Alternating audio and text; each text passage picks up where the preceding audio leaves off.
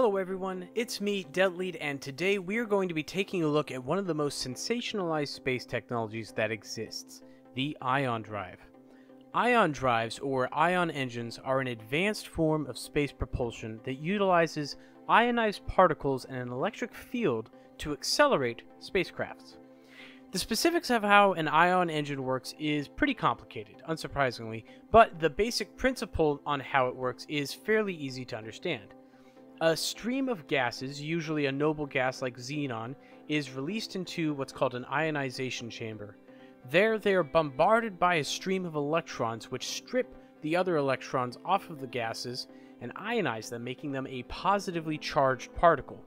And this kinetic energy of the electrons bouncing into them pushes them towards the back of the ionization chamber. At the back of the ionization chamber, there are two grids with a very high voltage across them. The positive grid pushes the positive xenon ions towards the back of the engine, while the negative grid pulls them towards the back of the engine and out to the exhaust, the same way that magnets push and pull each other based on their polarity. Now, once they're past the negative grid, a second beam of electrons is shot into the exhaust, neutralizing the xenon atoms before they have a chance to turn around and become reattracted back to that negative grid. This creates a stream of ionized plasma which generates thrust and accelerates our craft. All rocket engines, whether ion engines or chemical rockets, work on the conservation of momentum.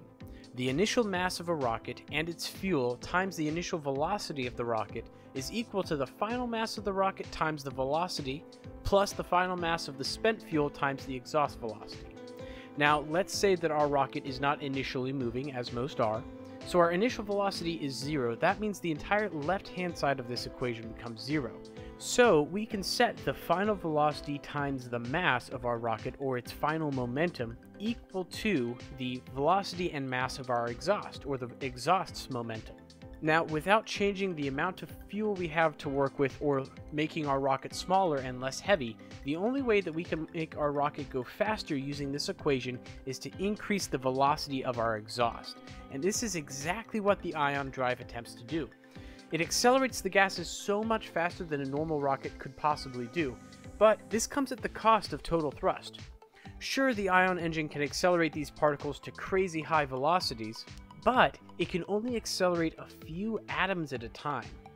As we know now, force is equal to mass times acceleration, and if the mass of fuel being burned per second is minuscule, then the thrust, the force that our engines are creating, is also going to be minuscule. Ion engines are cripplingly underpowered. Seriously, it takes hours and hours of sustained burning to accelerate any ion-powered craft to even a meter per second. So are ion engines really worth it? And that's what we're going to find out today. Can we get an ion-powered spacecraft to another planet or moon in Simple Rockets 2, and how hard is it to do? So this ion engine-powered satellite only weighs 920 kilograms, and we're going to fly it to Brigo, the closest moon to Drew, and park it in a stable, close orbit.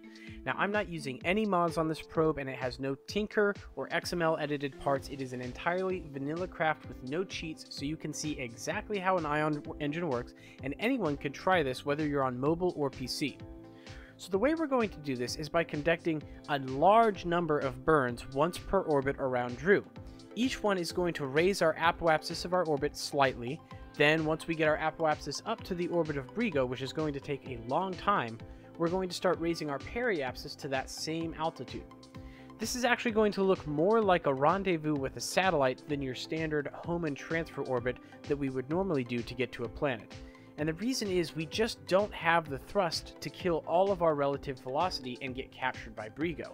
So we have to try and match speeds with it first by slowly raising our orbit to meet it. Now, as you can see, this took a long time, and I mean a long time. I probably sat here for 20 minutes making these maneuvers, and this is at 500 to 2500 times the normal speed in-game. What you're watching now is an even more accelerated 10 times speed of what I did, with some sections completely edited out for time's sake. But finally, we got our apoapsis high enough to encounter Brigo, and you may have noticed that I didn't have to pause and wait for my batteries to recharge as my orbit became more eccentric. Now, that's because when I was in low Drew orbit, I spent roughly the same amount of time in eclipse, being shaded by Drew, as I did being exposed to the sun and able to recharge my batteries through my solar panels. But once I got into this highly eccentric orbit, I had a lot more time to charge my batteries during this long path around Drew, and then only a short period of time where I was actually covered behind Drew. And now, finally, you see that I have an encounter with Brigo, and my velocity is so close to it that I'm almost all the way captured already. So we can make one more final burn at my Brigo periapsis, the closest point in my approach to Brigo, and that will get us captured into orbit around it. Now, all we have to do is the same process in reverse, burning at periapsis to lower my apoapsis this time. Now, as you can see, the ion engines are incredibly efficient. All that time that I was burning, I only used 20% of my fuel, and I didn't bring very much fuel on this probe, only a couple kilograms in the first place. So ion engines are incredibly powerful tools, but you need to be very patient for them to be worth using.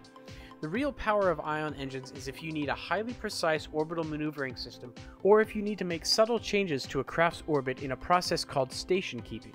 Sometimes, small enough spacecraft or tiny probes can use the efficiency of ion engines and their low mass to actually accelerate them to other planets, but no, you cannot unfortunately use ion engines to take large payloads to other planets or stars. It just wouldn't be practical. I hope this video helped deepen your understanding of an interesting topic in space exploration. If you liked it, you'll probably like the video I did breaking down how nuclear rockets work as well. Thanks so much for watching. Please consider subscribing to the channel if you'd like to see more content like this. Your viewership and support is what keeps these videos coming. Until next time, take care and keep on building.